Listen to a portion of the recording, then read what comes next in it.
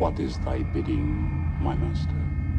The trans surgery enterprise is now a $300 million per annum growth industry. I have felt it. I've essentially been banned from Twitter. How is that possible?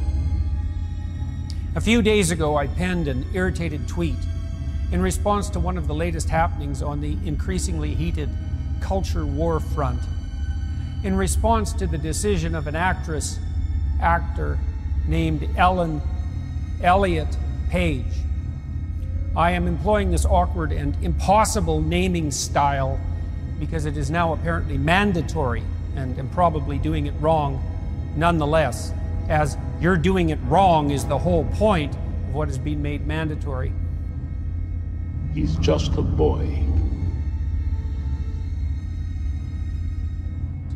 Up yours, woke moralists. We'll see who cancels who.